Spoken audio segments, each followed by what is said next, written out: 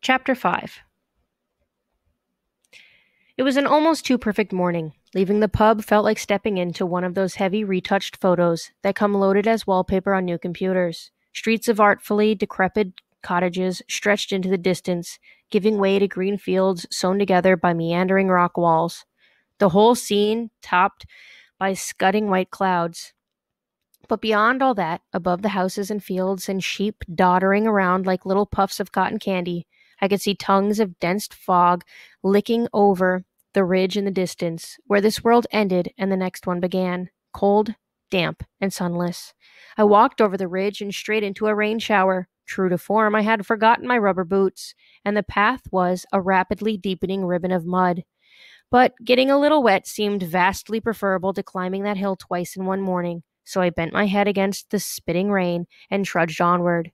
Soon I passed the shack, dim outlines of sheep huddled inside against the chill, and then the mist-shrouded bog, silent and ghostly.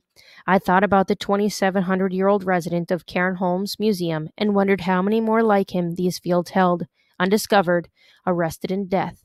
How many more had given up their lives here, looking for heaven? By the time I reached the children's home, what had begun as a drizzle was a full-on downpour. There was no time to dally in the house's feral yard and reflect upon its malevolent shape. The way the doorless doorway seemed to swallow me as I dove through it, the way the hall's rain-bloated floorboards gave a little beneath my shoes. I stood, wringing water from my shirt and shaking out my hair, and when I was as dry as I was going to get, which was not very, I began to search. For what? I wasn't sure. A box of letters? My grandfather's name scribbled on a wall? It all seemed so unlikely. I roved around, peeling up mats and old newspaper, and looking under chairs and tables. I imagined uncovering some horrible scene, a tangle of skeletons dressed in fire-blackened rags, but all I found were rooms that had become more outside than inside. Character stripped away by moisture and wind and layers of dirt. The ground floor was hopeless. I went back to the staircase, knowing this time I would have to climb it. The only question was, up or down? One strike against going upstairs was its limited options for quick escape, from squatters or ghouls or whatever else my anxious mind could invent, other than hurling myself from the upper story window. Downstairs had the same problem, and with the added detractor of being dark and me without a flashlight. So, upstairs it was. The steps protested my weight with a symphony of shudders and creaks, but they held, and what I discovered upstairs, compared to the bombed-out ground floor, at least, was like a time capsule. Arranged along a hallway stripped with peeling wallpaper, the rooms were in a surprisingly good shape, though one or two had been invaded by mold, where a broken window had let in the rain. The rest were packed with things that seemed only a layer or two of dust away from new. A mildew shirt tossed casually over the back of a chair, loose change skimming a nightstand. It was easy to believe that everything was just as the children had left it, as if time had stopped the night they died. I went from room to room and examining their contents like an archaeologist.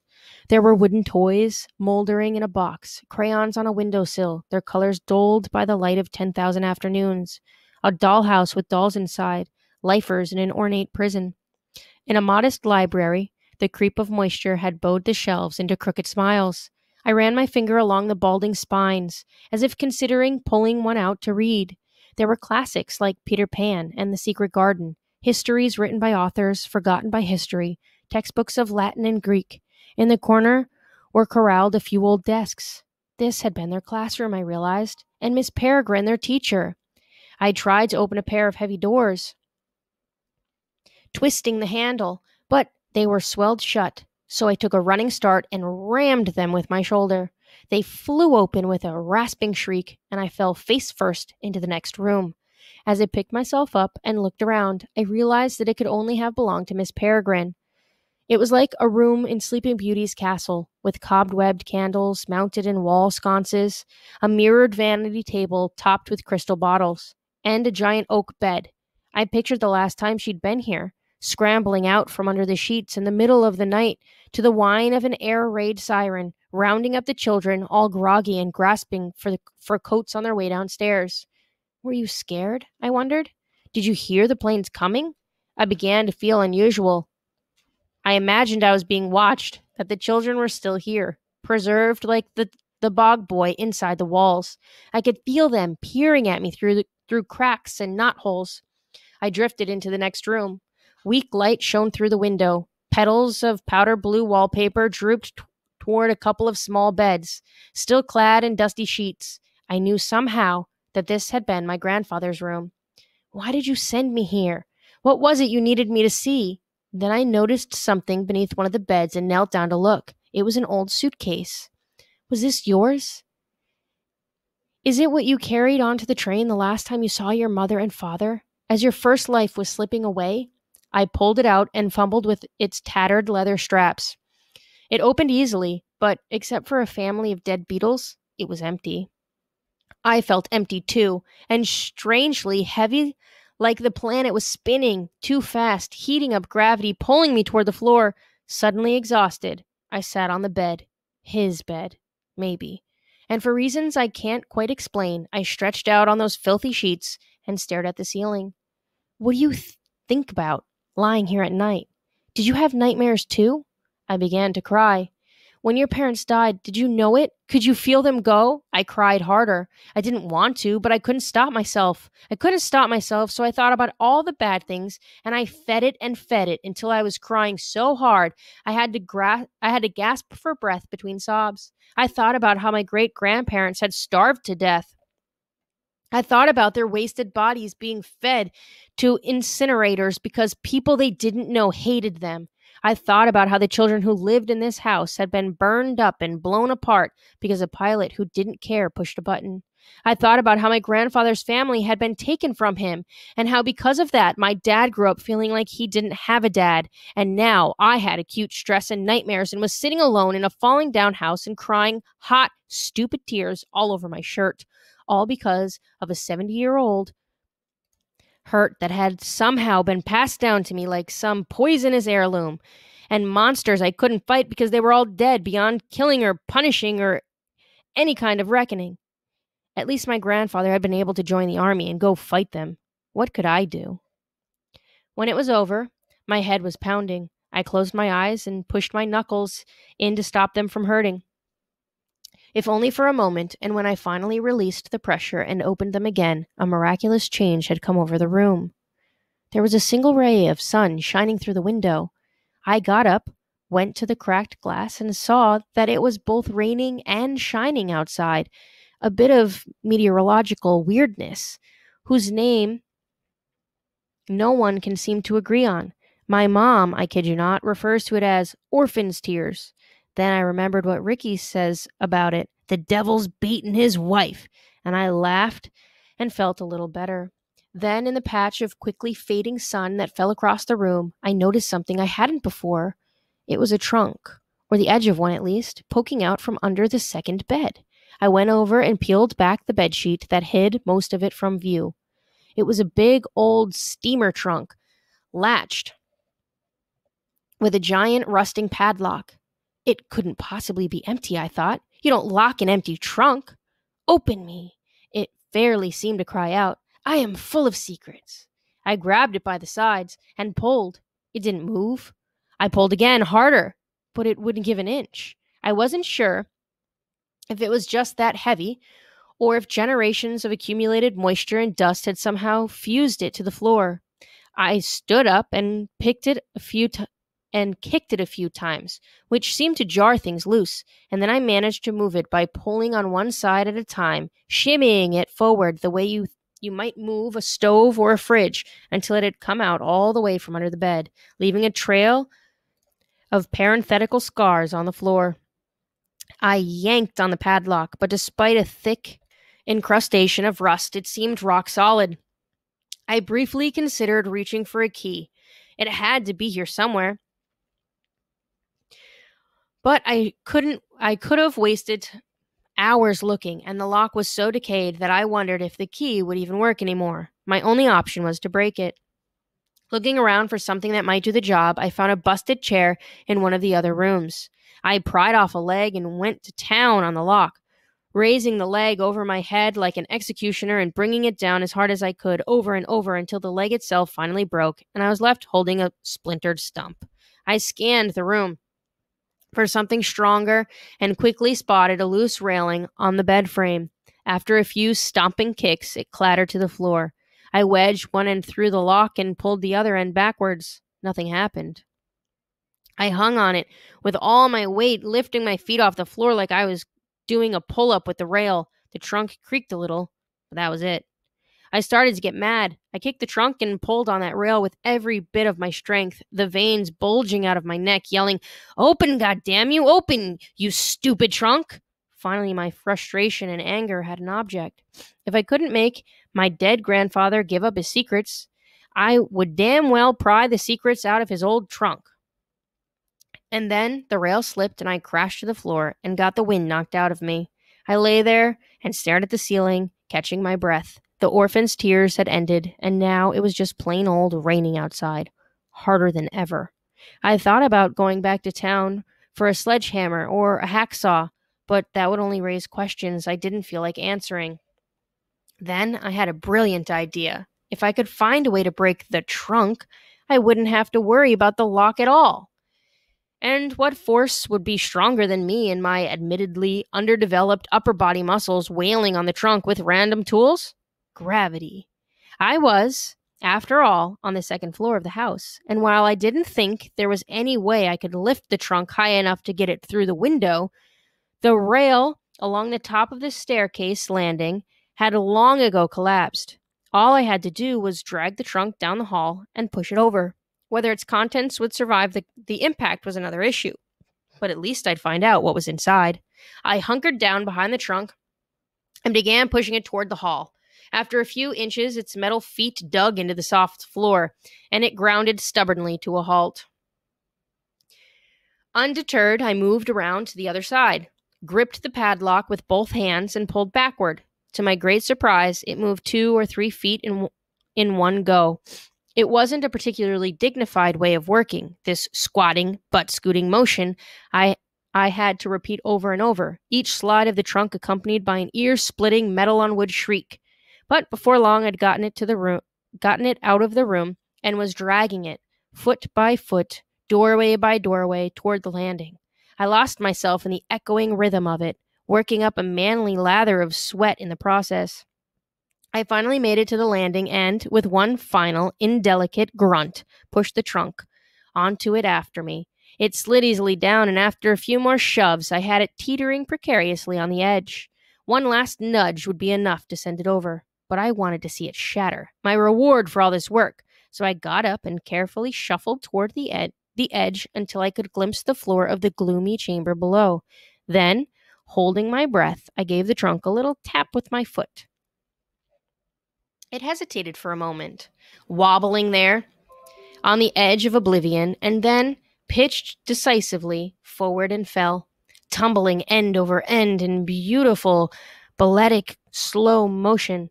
There came a tremendous echoing crash that seemed to rattle the whole house as a plume of dust shot up at me from below, and I had to cover my face and retreat down the hall until it cleared. A minute later, I came back and peeked again over the landing and saw not the pile of smashed wood that I had so fondly hoped for, but a jagged trunk-shaped hole in the floorboards. It had fallen straight through into the basement. I raced downstairs and wriggled up to the edge of the buckled floor on my belly like you would a hole in thin ice. 15 feet below, through a haze of dust and darkness, I saw what remained of the trunk. It had shattered like a giant egg, its pieces all mixed up in a heap of debris and smashed floorboards. Scattered throughout were little pieces of paper. It looked like I'd found a box of letters after all. But then, squinting, I could make out shapes on them. Faces. Bodies. And that's when I realized they weren't letters at all, but photographs. Dozens of them. I got excited, and then just as quickly went cold, because something dreadful occurred to me. I have to go down there. The basement was a meandering complex of rooms, so lightless, I may as well have explored them blindfolded. I descended the creaking stairs and stood at the bottom for a while, hoping my eyes would eventually adjust. But it was the kind of dark there was no adjusting to. I was also hoping I'd get used to the smell, a strange, acrid stink like the supply closet in a chemistry classroom. but no such luck. So I shuffled in, with my shirt collar pulled up over my nose and my hands held out in front of me, and hoped for the best.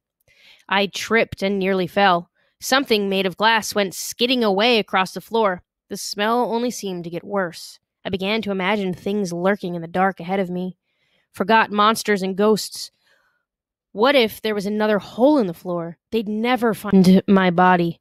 Then I realized, in a minor stroke of genius, that by dialing up a menu screen on the cell phone I kept in my pocket, despite being 10 miles from the nearest bar of reception, I could make a weak flashlight. I held it out, aiming the screen away from me. It barely penetrated the darkness, so I pointed it at the floor, cracked flagstone and mouse turds. I aimed it to the side. A faint gleam reflected back.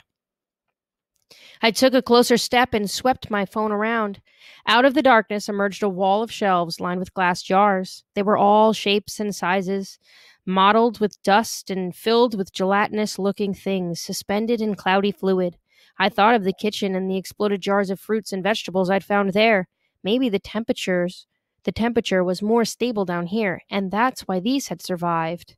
But then I got closer still and looked a little harder and realized they weren't fruits and veggies at all, but organs, brains, hearts, lungs, eyes, all pickled in some kind of home-brewed formaldehyde, which explained the terrific stench. I gagged and stumbled away from them into the darkness, simultaneously grossed out and baffled. What kind of place was this? Those jars were something you might expect to find in the basement of a fly-by-night medical school, not a house full of children. If not for all the wonderful things Grandpa Portman had said about this place, I might have wondered if Miss Peregrine had rescued the children just to harvest their organs. When I'd recovered a little, I looked up to see another gleam ahead of me, not a reflection of my phone, but a weak glimmer of daylight. It had to be coming from the hole I'd made. I soldiered on, breathing through my pulled-up shirt and keeping away from the walls and any other ghastly surprises they might have harbored. The gleam led me around a corner and into a small room with part of the ceiling caved in. Daylight streamed through the hole onto the mound of splintered floorboards and broken glass from which rose coils of silty dust, pieces of torn carpet plastered here and there like scraps of desiccated meat. Beneath the debris, I could hear the scrabble of tiny feet, some rodentine dark dweller that had survived the implosion of its world. In the midst of it all lay the demolished trunk, photographs scattered around it like confetti. I picked my way through the wreckage, high-stepping javelins of wood and planks studded with rusting nails. Kneeling, I began to salvage what I could from the pile. I felt like a rescue worker, plucking faces from the debris, brushing away glass and wood rot. And though part of me wanted to hurry, there was no telling if or when the rest of the floor might collapse on my head. I couldn't stop myself from studying them. At first glance, they looked like the kind of pictures you'd find in any old family album. There were shots of people cavorting on benches and smiling on back porches, vistas from around the island, and lots of kids posing in singles and pairs. Informal snapshots and formal portraits taken in front of backdrops, their subjects clutching dead-eyed dolls, like they'd gone to glamour shots in some creepy town of the century shopping mall. But what I found really creepy wasn't the zombie dolls or the children's weird haircuts or how they never ever seemed to smile, but that the more I studied the pictures, the more familiar they began to seem. They shared a certain nightmarish quality with my grandfather's old photos, especially the ones he'd kept hidden in the bottom of his cigar box, as if somehow they'd all come from the same batch. There was, for instance, a photo of two young women posed before a not terribly convincing painted backdrop of the ocean. Not so strange in and of itself, the unsettling thing was how they were posed. Both had their backs to the camera. Why would you go to all the trouble and expense of having your picture taken? Portraits were pricey back then. And then turn your back on the camera. I half expected to find another photo in the debris of the same girls facing forward, revealing grinning skulls for faces. Other pictures seemed manipulated in much the same way as some of my grandfather's had been. One was of a lone girl in a cemetery, staring into a reflecting pool, but two girls were reflecting back. It reminded me of Grandpa Portman's photo of the girl trapped in a bottle, only whatever dark room technique had been used wasn't nearly as fake-looking. Another was of a disconcerting, calm young man whose upper body appeared to be swarming with bees. That would be easy enough to fake, right? Like my grandfather's picture of the boy lifting what was certainly a boulder made from plaster. Fake rock, fake bees. The hairs on the back of my neck stood up as I remembered something Grandpa Portman had said about a boy he'd known here in the children's home, a boy with bees living inside him. Some would fly out every time he opened his mouth, he had said, but they never stung unless Hugh wanted them to. I could think of only one explanation. My grandfather's pictures had come from the trunk that lay smashed before me. I wasn't certain, though, until I found a picture of the freaks, two masked, ruffle-collared kids who seemed to be feeding each other a coil of ribbon.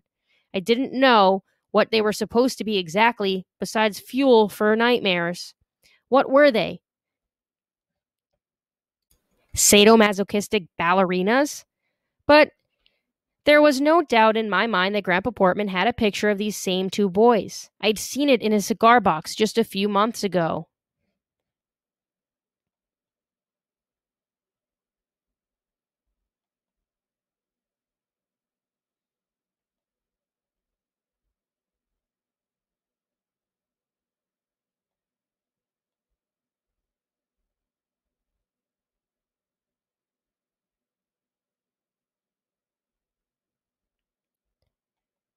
It could have been a coincidence, which meant that the photos my grandfather had shown me, that he'd sworn were of children he'd known in this house, had really come from this house.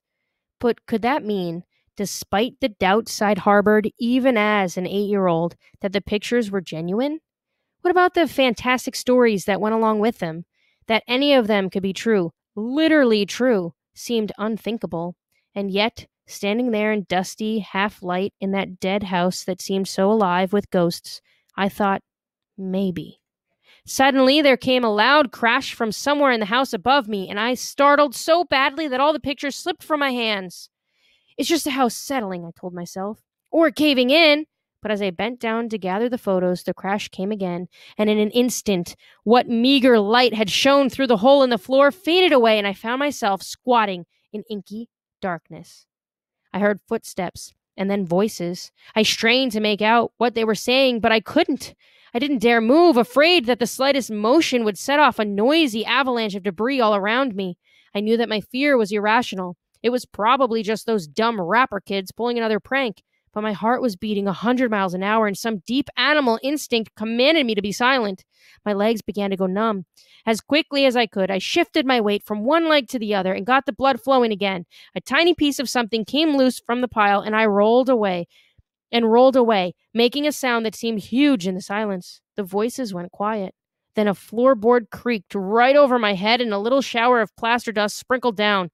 Whoever was up there, they knew exactly where I was. I held my breath. Then I heard a girl's voice say softly, "Abe, is that you?" I thought I dreamed it. I waited for the girl to speak again, but for a long moment there was only the sound of rain banking off the floor like 1,000 fingers tapping way off somewhere. Then a lantern glowed to life above me, and I craned my neck to see half-dozen kids kneeling around the craggy jaws of broken floor peering down. I recognized them somehow, though I didn't know where from. They seemed like faces from a half-remembered dream. There, where I had seen them before, and how did they know my grandfather's name? Then it clicked. Their clothes, strange even for whales, their pale, unsmiling faces, the picture strewn before me, staring up at me just as the children stared down. Suddenly, I understood. I'd seen them in the photographs. The girl who'd spoken stood up to get a better look at me. In her hands, she held a flickering light, which wasn't a lantern or a candle, but seemed to be a ball of raw flame, attended by nothing more than her bare skin.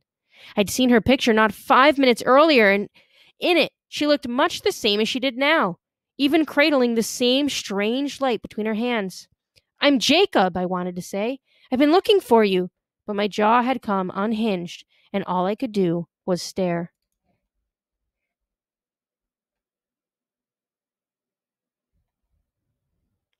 The girl's expression soured. I was wretched looking, damp from rain and dust covered and squatting in a mound of debris.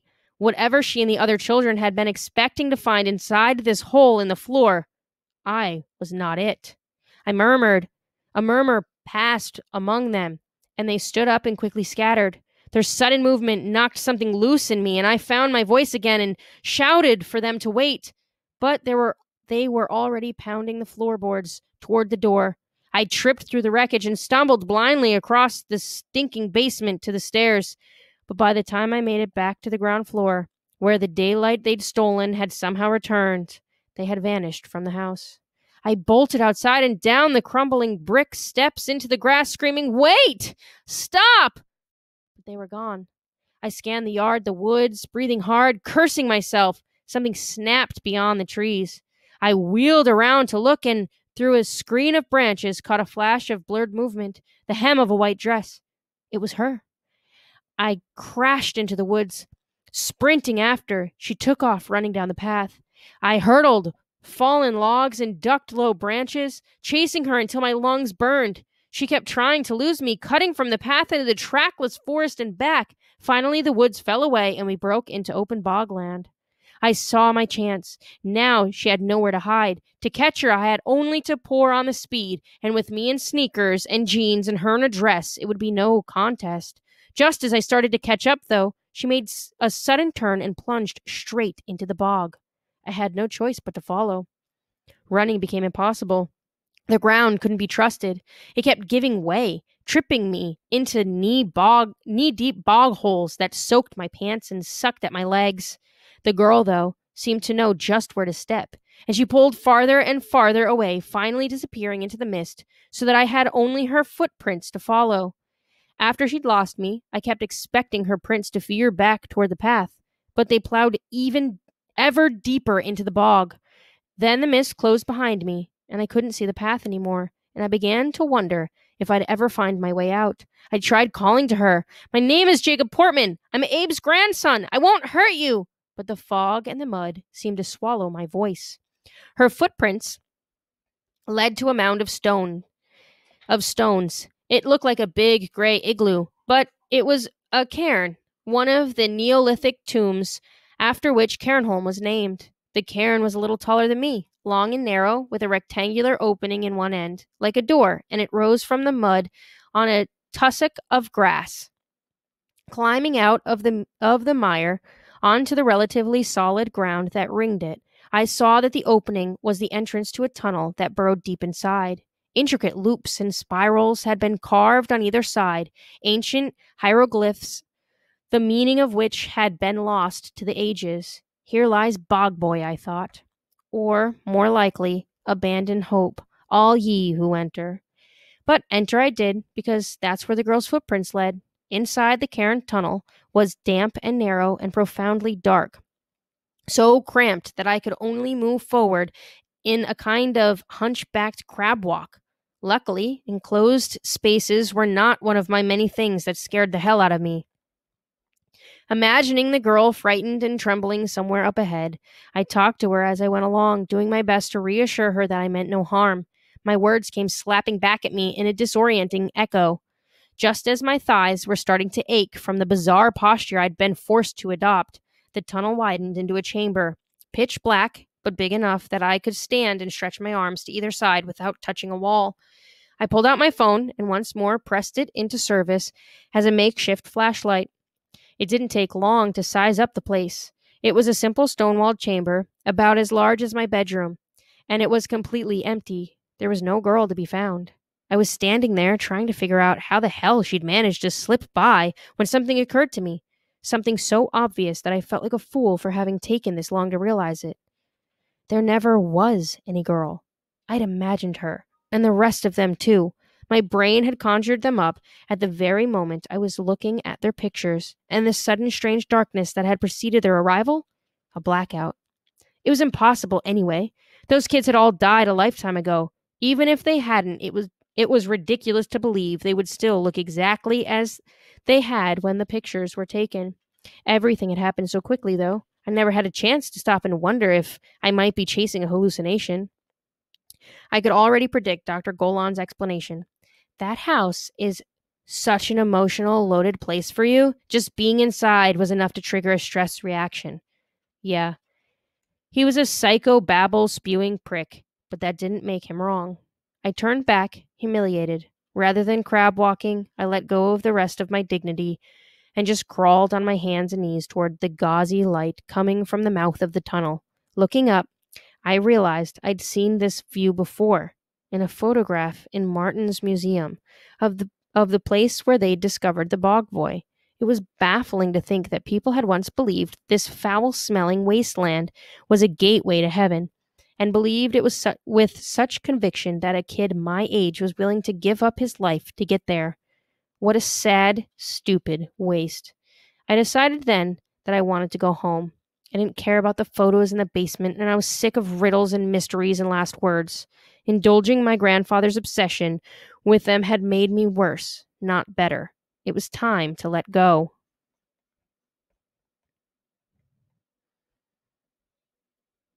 I unfolded myself from the cramped cairn tunnel and stepped outside, only to be blinded by light.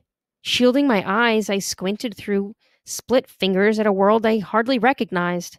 It was the same bog and the same path and the same everything as before, but for the first time since my arrival, it was bathed with cheery yellow sunlight. The sky a candy blue, no trace of the twisting fog that, for me, had come to define this part of the island. It was warm, too, more like the dog days of summer than the breezy beginnings of it. God, the weather changes fast around here, I thought. I slogged back to the path, trying to ignore this the skin crawly feeling of bog mud gushing into my socks, and headed for town. Strangely, the path wasn't muddy at all, as if it had dried out in just a few minutes, but it had been carpet-bombed with so many grapefruit-sized animal turds that I couldn't walk in a straight line. How had I not noticed this earlier? Had I been in some kind of psychotic haze all morning? Was I in one now?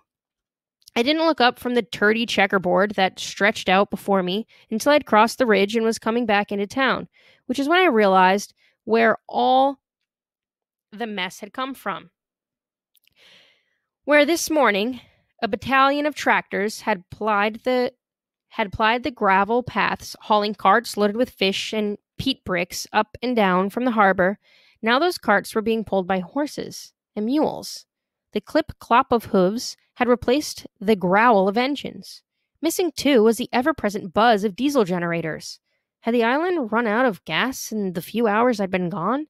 And where had the townspeople been hiding all these big animals? Also, why was everyone looking at me? Every person I passed stared at me goggle-eyed, stopping whatever they were doing to rubberneck as I walked by. I must look as crazy as I feel, I thought, glancing down to see that I was covered in mud from the waist down and plaster from the waist up. So I ducked my head and walked as fast as I could toward the pub, where at least I could hide in the anonymous gloom until Dad came back for lunch. I decided that when he did, I would tell him straight out that I wanted to go home as soon as possible. If he hesitated, I would admit that I'd been hallucinating and would be on the next ferry, guaranteed. Inside the hole, where the usual collection of inebriated men bent over foamy pint glasses and the battered tables and dinging decor I'd come to know as my home away from home. But as I headed for the staircase, I heard an unfamiliar voice bark, "Where do you think you're going?" I turned, one foot on the bottom step, to see the bartender looking me up and down. Only it wasn't Kev, but a scowling, bullet-headed man I didn't recognize. He wore a bartender's apron and had a bushy unibrow and a caterpillar mustache that made his face look striped.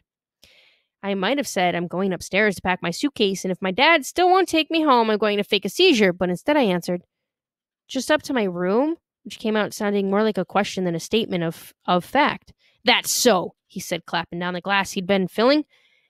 "This look like a hotel to you?"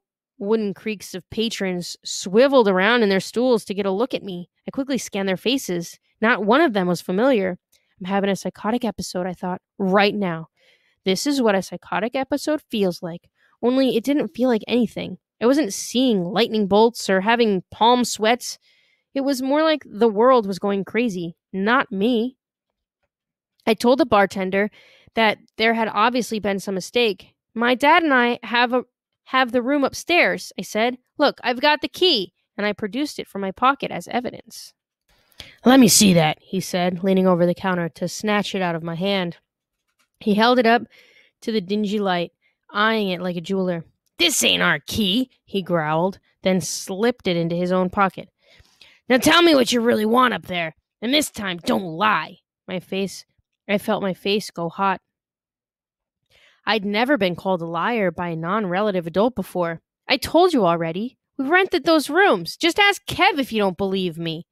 I don't know no Kev, and I don't fancy being fed stories, he said coolly. There ain't any rooms to let around here, and the only one lives upstairs is me. I looked around expecting someone to crack a smile, to let me in on the joke, but the men's faces were like stone. He's American, observed a man sporting a prodigious beard. Army, could be. His Mac, though, the bearded one said, reaching out to pinch the sleeve of my jacket. You'd have a hell of a time finding that in a shop. Army, gotta be. Look, I said, I'm not in the army, and I'm not trying to pull anything on you, I swear.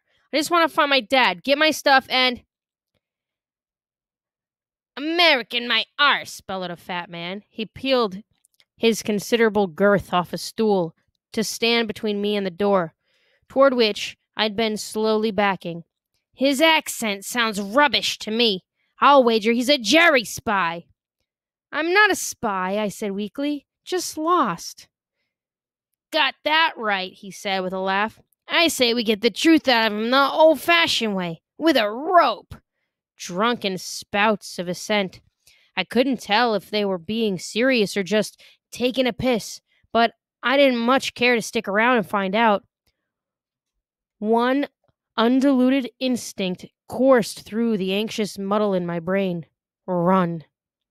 It would be a lot easier to figure out what the hell was going on without a room full of drunks threatening to lynch me. Of course, running away would only convince them of my guilt, but I didn't care. I tried to step around the fat man. He made a grab for me, but slow and drunk is no match for fast and scared shitless. I faked left and then dodged around him to the right. He howled with rage as the rest unglued themselves from bar stools to lunge at me, but I slipped through their fingers and ran out the door and into the bright afternoon. I charged down the street, my feet pounding divots into the gravel, the angry voices gradually fading behind me. At the first corner, I made a skidding turn to escape their line of sight, cutting through a muddy yard where squawking chickens dove out of my way, and then an open lot where a line of women stood waiting to pump water from an old well, their heads turning as I flew past. I thought I had no time to entertain, The thought I had no time to entertain flittered through my head. Hey, where'd the waiting woman go?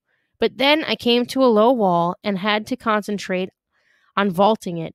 Plant the hand, lift the feet, swing over. I landed in a busy path where I was nearly run down by a speeding cart. The driver yelled something derogatory about my mother as his horse's flank brushed my chest, leaving hoof prints and a wheel track just inches from my toes. I had no idea what was happening. I understood only two things, that I was quite possibly in the midst of losing my mind, and that I needed to get away from people until I could figure out whether or not I actually was. To that end, I dashed into an alley behind 2 rows of cottages where it seemed there would be lots of hiding places, and made for the edge of town. I slowed to a fast walk, hoping that a muddy and bedraggled American boy who was not running would attract somewhat less attention than one who was. My attempt to act normal was not helped by the fact that every little noise or fleeting movement made me jump. I nodded and waved to a woman hanging laundry, but like everyone else, she just stared at me. I walked faster. I heard a strange noise behind me and ducked into an outhouse. As I waited there, hunkering behind the half-closed door, my eyes scanned the graffitied walls. Doolies and bugger-loving arse humper. What? No sugar? Finally, a dog slinked by, trailed by a litter of yapping puppies. I let out my breath and began to relax a little, collecting my nerves. I stepped back into the alley. Something grabbed me by the hair. Before I'd even had a chance to cry out, a hand whipped around from behind and pressed something sharp to my throat. "Scream and I'll cut you," came a voice. Keeping the blade to my neck, my assailant pushed me against the outhouse wall and stepped around to face me. To my great surprise, it wasn't one of the men from the pub. It was the girl. She wore a simple white dress and a hard expression, her face strikingly pretty, even though she appeared to be giving serious thought to gouging out my windpipe. "What are you?" she hissed. I'm an American," I stammered, not quite sure what she was asking. "I'm Jacob." She pressed the knife harder against my throat, her hand shaking. She was scared, which meant she was dangerous. "What were you doing in the house?" she demanded. "Why are you chasing me?" "I just wanted to talk to you. Don't kill me." She fixed me with a scowl. "Talk to me about what?" "About the house. About the people who lived there." "Who sent you here?" "My grandfather. His name was Abraham Portman." Her mouth fell open. "That's a lie!" she cried, her eyes flashing. "You think I don't know what you are? I wasn't born yesterday. Open your eyes. Let me see your eyes."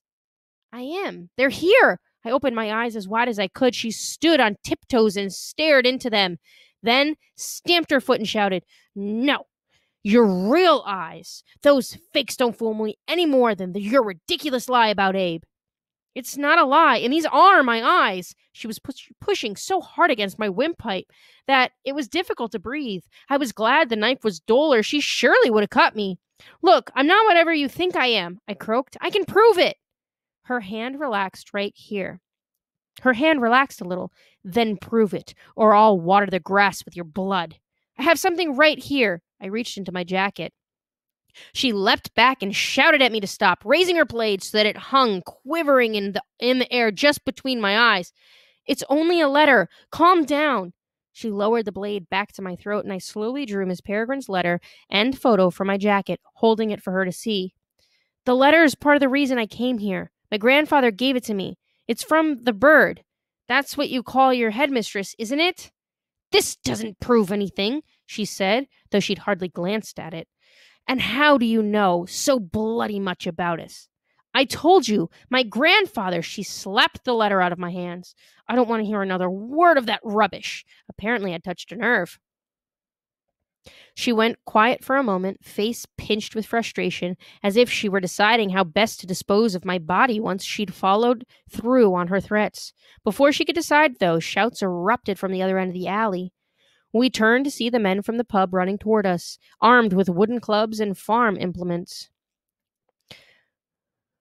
"What this? What have you done?" "You're not the only person who wants to kill me." She took the knife from my throat and held it at my side instead, then grabbed me by the collar. "You are my new prisoner. Do exactly as I say, or you'll regret it." I made no argument. I didn't know if my chances were any better in the hands of this unbalanced girl than with that slavering mob of club-wielding drunks. But at least with her, I figured I had a shot at getting some answers. She shoved me, and we were off and running down a connecting alley. Halfway to the end, she darted to one side and pulled me after her, both of us ducking under a line of sheets and hopping a chicken wire fence into the yard of a little cottage. "In here," she whispered, and looking around to make sure we hadn't been seen, pushed me through a door into a cramped hovel that reeked of peat smoke. There was no one inside save an old dog asleep on a sofa. He opened one eye to look at us, didn't think much of what he saw, and went back to sleep. We darted to a window that looked out on the street and flattened ourselves against the wall next to it. We stood there, listening, the girl careful to keep a hand on my arm and her knife at my side. A minute passed. The men's voices seemed to fade and then return. It was hard to tell where they were. My eyes drifted around the little room. It seemed excessively rustic, even for Cairnholm. Tilting in a corner was a stack of hand-woven baskets. A chair upholstered in burlap stood before a giant coal-fired cooking range cast from iron. Hung on the wall opposite us was a calendar. And though it was too dim to read from where we stood, just looking at it sparked a bizarre thought. What year is it? The girl told me to shut up. I'm serious, I whispered. She regarded me strangely for a moment. I don't know what you're playing at, but go have a look for yourself, she said, pushing me toward the calendar. The top half was a black and white photo of a tropical scene. Full-bodied girls with enormous bangs and vintage-looking swimsuits smiling on a beach. Printed above the seam was September 1940. The first and second days of the month had been crossed out. A detached numbness spread over me. I considered all the strange things I'd seen that morning, the bizarre and sudden change in the weather, the island I thought I'd known now populated by strangers, how the style of everything around me looked old, but the things themselves were new. It could all be explained by the calendar on the wall. September 3rd, 1940. But how? And then, one of the last things my grandfather said came to me. On the other side of the old man's grave. It was something I'd never been able to figure out. There was a time I'd wondered if he'd meant ghosts, that since all the children he'd known here were dead, I'd have to go to the other side of the grave to find them. But that was too poetic. My grandfather was literal-minded, not a man who traded in metaphor or suggestion. He'd given me straightforward directions that he simply hadn't had time to explain. The old man, I realized, was what the locals called the bog boy, and his grave was the cairn. And earlier today, I had gone inside it and come out someplace else. September 3rd, 1940. All this occurred to me in the time it took for the room to turn upside down and my knees to go out from under me and for everything to fade into pulsing, velvety black. I awoke on the floor with my hands tied to the cooking range. The girl was pacing nervously and appeared to be having an animated conversation with herself. I kept my eyes most of the way shut and listened. He must be a white, she said, saying. Why else would he have been snooping around the old house like a burglar? I haven't the slightest idea, someone else said, but neither, it seems, does he. So she wasn't talking to herself after all, though from where I was lying I couldn't see the young man who'd spoken. You say he didn't even realize he was in a loop? See for yourself, she said, gesturing toward me. Can you imagine any relative of Abe's being so perfectly clueless? Can you imagine a wit? Said the young man. I turned my head slightly, scanning the room, but still I didn't see him. I can imagine a wit faking it, the girl replied. The dog, awake now, trotted over and began to lick my face. I squeezed my eyes shut and tried to ignore it, but the tongue bath he gave me was so slobbery and gross that I finally had to spit up just to rescue myself. Sit up just to rescue myself. Well, look who's up, the girl said. She clapped her hands, giving me a sarcastic round of applause. That was quite the performance you gave earlier. I particularly enjoyed the fainting. I'm sure the theater lost a fine actor when you chose to devote yourself instead to murder and cannibalism. I opened my mouth to protest my innocence and stopped when I noticed a cup floating toward me. Have some water, the young man said. Can't have you dying before we get you back to the headmistress, now can we? His voice seemed to come from the empty air. I reached for the cup, and as my pinky brushed an unseen hand, I nearly dropped it. He's clumsy, the young man said. You're invisible, I replied dumbly. Indeed. Millard Nullings, at your service. Don't tell him your name, the girl cried.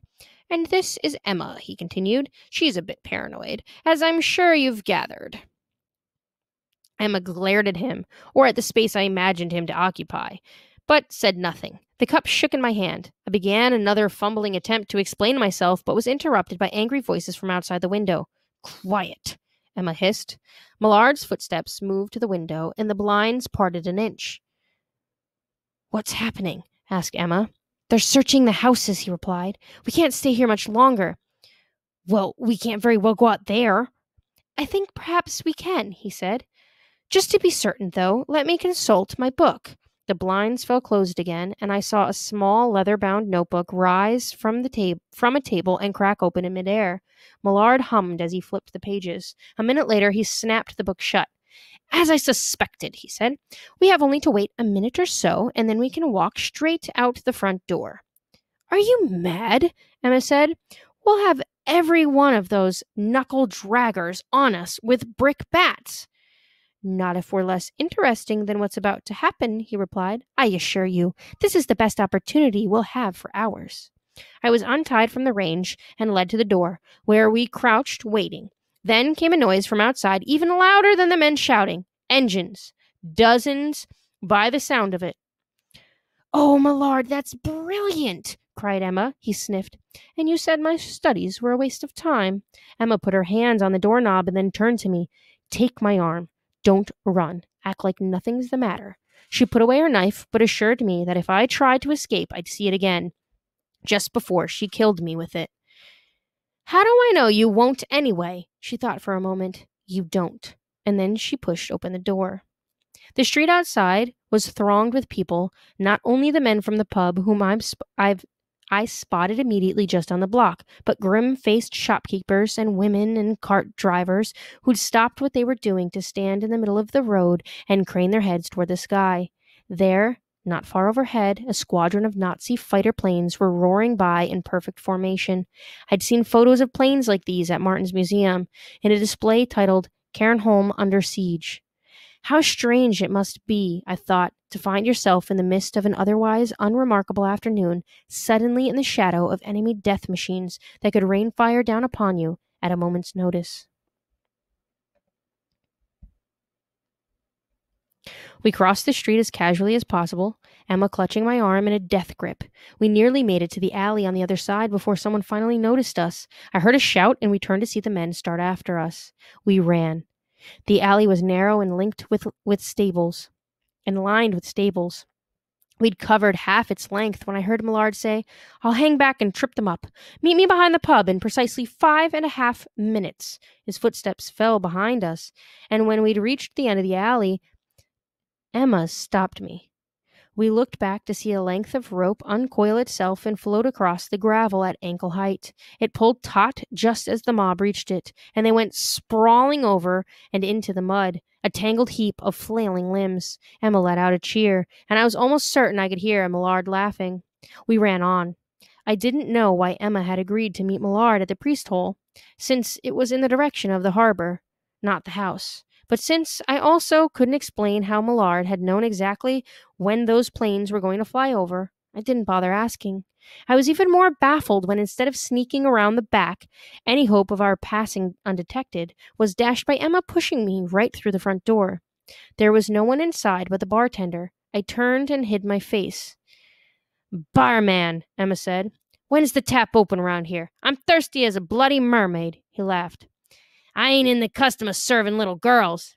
"Never mind that," she cried, slapping her hand on the bar. "Pour me a quadruple dram of your finest cask-strength whiskey, and none of that frightful watered-down piss you generally serve." I began to get the feeling she was just messing around. Taking the piss, I should say, trying to one-up Millard and his rope across the alley trick. The bartender leaned across the bar. "So it's the hearty stuff you're wantin', is it?" he said, grinning lecherously. "Just don't let your mum and dad hear, or I'll have the priest and constable after me both." He fetched a bottle of something dark and evil looking and began pouring me a tumbler full. "What about your friend here? Drunk as a beacon already, I suppose." I pretended to study the fireplace. "Shy one, ain't he?" said the bartender. "Where's he from?" "Says he's from the future," Emma replied. "I say he's mad as a box of weasels." A strange look came over the bartender's face. "Says he's what?" he asked. And then he must have recognized me, because he gave a shout, slammed down the whiskey bottle, and began to scramble toward me. I was poised to run, but before the bartender could even get out from behind the bar, Emma had upended the drink he'd poured her, spilling brown liquor everywhere. Then she did something amazing. She held her hand palm side down just above the alcohol-soaked bar, and a moment later a wall of foot-high flames erupted. The bartender howled and began beating at the wall of fire with his towel. "This way, prisoner," Emma announced, and hooking my arm, she pulled me toward the fireplace. "Now, give me a hand. Pry and lift." She knelt and wedged her fingers into a crack that ran along the floor. I jammed my fingers in beside hers, and together we lifted a small section, revealing a hole about the width of my shoulders, the priest hole. As smoke filled the room and the bartender struggled to put out the flame, we lowered ourselves down one after another and disappeared. The priest hole was little more than a shaft that dropped about 4 feet to a crawl space. It was pure black down there, but the next thing I knew, it was filled with soft orange light. Emma had made a torch of her hand, a tiny ball of flame that seemed to hover just above her palm. I gaped at it. All else forgotten. "Move it," she barked, giving me a shove. A shove. "There's a door up ahead." I shuffled forward until the crawl space came to a dead end. Then Emma pushed past me, sat down on her butt, and kicked the wall with both heels. It fell open into daylight. "There you are," I heard Millard say, as we crawled into an alley. "Can't resist a spectacle, can you?" "I don't know what you're talking about," replied Emma, though I could tell she was pleased with herself. Millard led us to a horse-drawn wagon that seemed to be waiting just for us. We crawled into the back, stowing away beneath a tarpaulin. In what seemed like no time, a man walked up and climbed onto the horse, flicked its reins, and we lurched into juddering motion. We rode in silence for a while. I could tell from the changing noises around us that we were headed out of town. I worked up the courage to ask a question. "How do you know about the wagon and the planes? Are you psychotic or something?" Emma snickered. "Hardly." "Because it all happened yesterday," Millard answered, "and the day before that. Isn't that how things go in your loop?" "My what?" "He isn't from any loop," Emma said, keeping her voice low. "I keep telling you, he's a damned white." "I think not. A white never would have let you take him alive." "See," I whispered, "I'm not, whatever you said. I'm Jacob." "We'll just see about that. Now keep quiet." And she reached up and peeled back the tarpaulin a little, revealing a blue stripe of shifting sky.